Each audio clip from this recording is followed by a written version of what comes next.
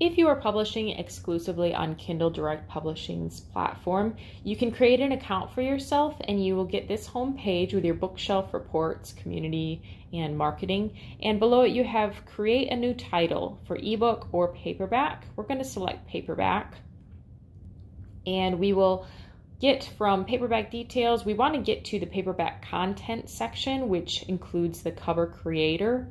But we first need to add in a few details before we can do that. So we're going to go ahead and get a book title in. We'll have to have an author name. Let's get that in there. We need a description. And we own the copyright. We'll skip keywords. Categories, we do need to choose a category to move forward. So we'll click one real quick. Answer that question and then save and continue.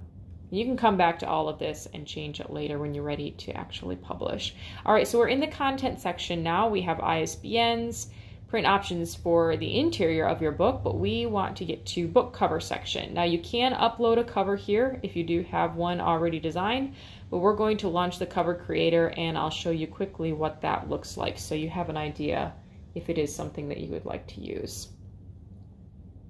All right, it first starts out with letting you select images either from their gallery, choosing from your computer, or skipping that step. I'm going to choose one from my computer and we'll add that in there.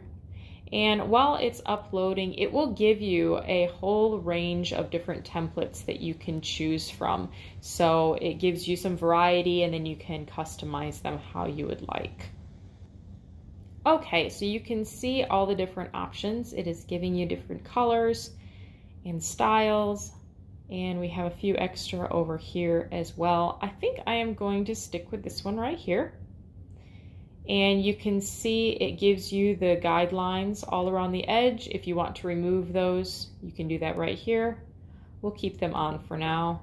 I'm going to switch my title to be Impact, and I'm going to change the font here to a more of a sci-fi font, and I'm going to do the same thing with my author name.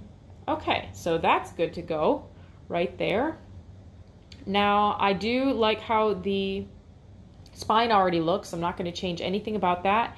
They give you a placeholder here for an author picture if you have that. I'm going to grab one real quickly. So that has been added, and there is the author biography section here and your book description section here. The barcode area is already designated because they will provide that barcode for you.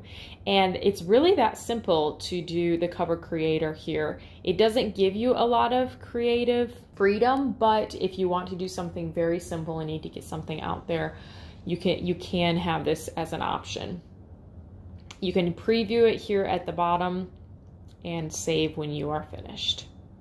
If you head back to your main page after uploading your manuscript and ISBN and other elements, you will see down in your list of books a thumbnail example of what your cover will look like. And I'm really pleased with that. That's pretty simple, but I really like how that turned out. So you can get good, simple covers from the cover creator. It just doesn't give you as much creative freedom as other design softwares would, or obviously the professional look that a professional designer can give you. But it works if that is what you need to use.